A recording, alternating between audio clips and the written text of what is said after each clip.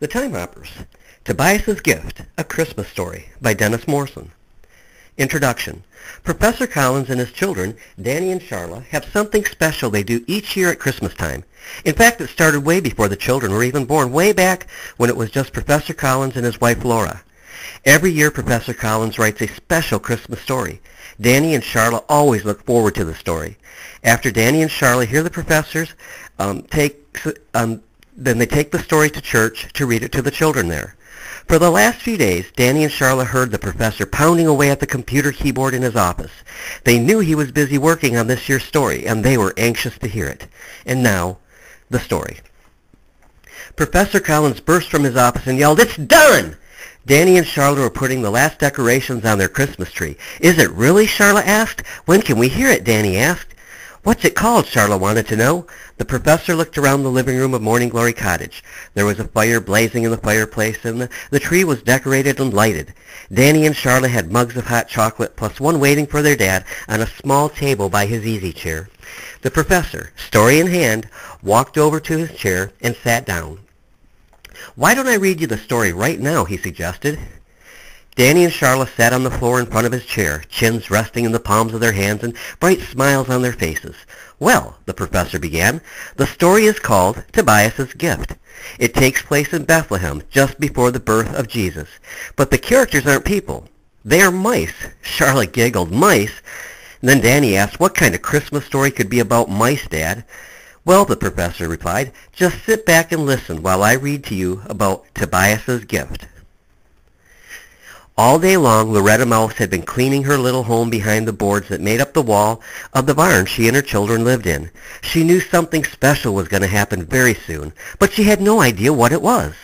"Whatever it is," she thought, "I want this house to be fit even for a king to see." Early in the day, Loretta Mouse had sent her young son Tobias out to play with his friends so he wouldn't be underfoot. She didn't have to worry much about him because he was a good mouse, and Tobias hardly ever got into any trouble. Loretta had kept her daughter home to help her with the cleaning. Together, Loretta and Marcy swept and they mopped and they dusted. Then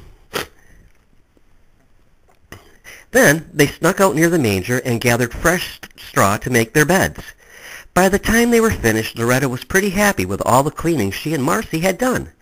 She went to the cupboard and took out some grains and cheese for supper. She placed them on the table, which Marcy had already set. Their dishes were very small, broken toys that had been thrown away. Tobias and Marcy had fetched them home from Sheol, the local dump. Loretta sometimes thought that her children were more pack rat than mouse. They were always bringing home treasures that had to be thrown out. Today was to be no different. Just as supper was placed on the table, Tobias burst through the door and was excited, and he said, "Mom, Sis, guess what I found today? It's so cool, and I want you to have it, Mom."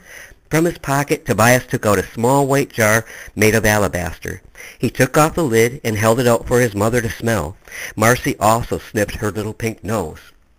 "My goodness, Tobias, what a find! It smells wonderful," his mom said. "Surely this ointment must have gotten thrown out by mistake." Marcy exclaimed, "It must be very expensive."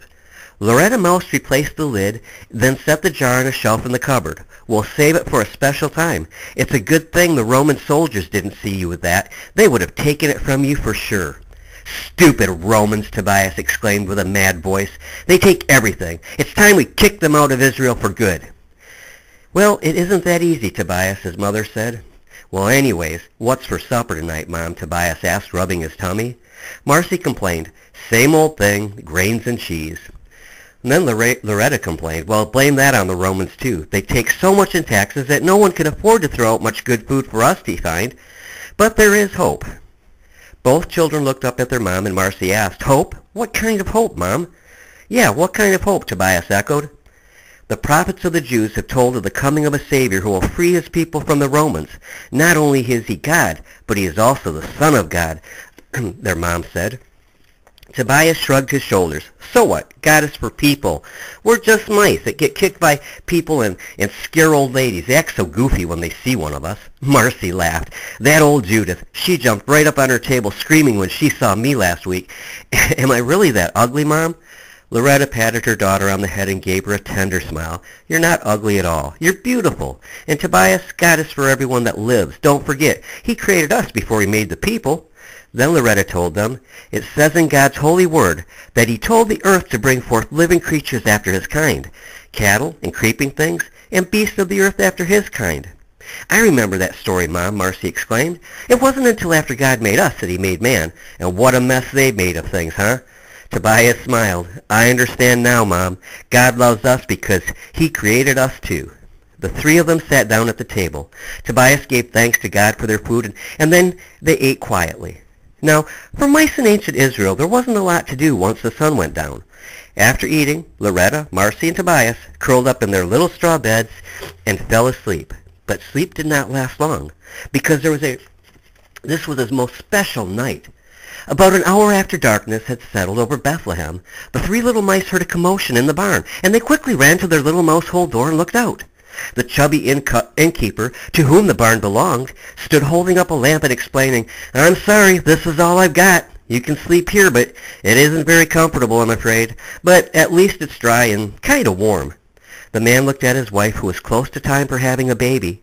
He handed the innkeeper some coins and said, "This will do nicely, sir. Thank you for at least putting us up in here." The keeper smiled and handed the coins back. "Keep this. Let it be my gift to the little one who will soon be born. I'm sorry there isn't a better place for you and your wife."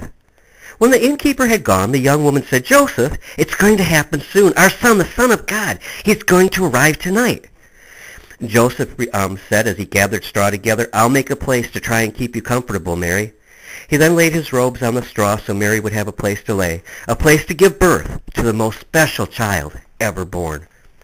Loretta looked on with awe as she told Tobias and Marcy, do you know, do you know who that baby is? Who that baby will be? She called him the Son of God. He'll be the King. The King is who he'll be. The King who will set all creation free is going to be born here tonight, Loretta exclaimed. And Marcy, with a huge smile, said, "Come on, Mom, let's go and take a closer look." "No, let's wait right here until the King is born. Then we must have a gift for him. Oh, what do we have that would be good enough to give a newborn king?" And Tobias looked up and said, "I know what to give him. How about the jar of ointment that I gave to you, Mom?" "What a wonderful idea, Tobias. As soon as he is born, we will take it to Mary," his mother said. "I just hope we don't scare her like they did the widow Judith," Marcy laughed. "Look," Loretta exclaimed, "look at how the animals are gathering to see the King when he is born. She won't be afraid of us because the son she'll give birth to, he actually created us long ago." "Because he's God, right, Mom?" Tobias asked. "That's right, Tobias." It wasn't long, and they heard the cry of a newborn baby, the Prince of Peace. Loretta, Tobias, and Marcy all had tears in their eyes at the sound of the newborn king crying. "Quickly, Tobias," Loretta ordered, "go get the jar of ointment. We'll take it to the baby Jesus." "Can I give the gift to Mary?" Marcy asked. "No," Loretta replied. "Tobias found it, so he should give it to her, but we'll go with him." Tobias fetched the small jar made of pure white alabaster, and then together they walked out of the little hole in the wall and towards Joseph, Mary, and the precious little baby Jesus. Joseph looked down at the three small mice. With a beaming smile, he told Mary, "Look, Mary, here are 3 more of God's creatures come to see the King, and look, one has a gift." Mary lowered her hand to the straw on the floor, and little Tobias crawled up on her palm and placed the gift there. Loretta and Marcy joined him, and together they crawled up on the manger where they could get a good look at the Son of God.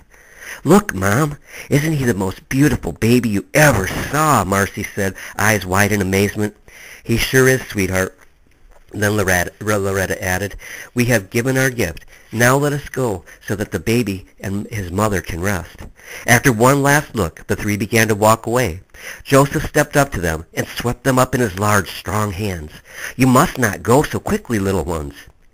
Joseph placed them in the manger at baby Jesus' feet. "The 3 of you have shown great humbleness by coming with this gift. Now you will sleep here tonight and help keep watch over the baby Son of God." Loretta, Tobias, and Marcy never expected such a great honor.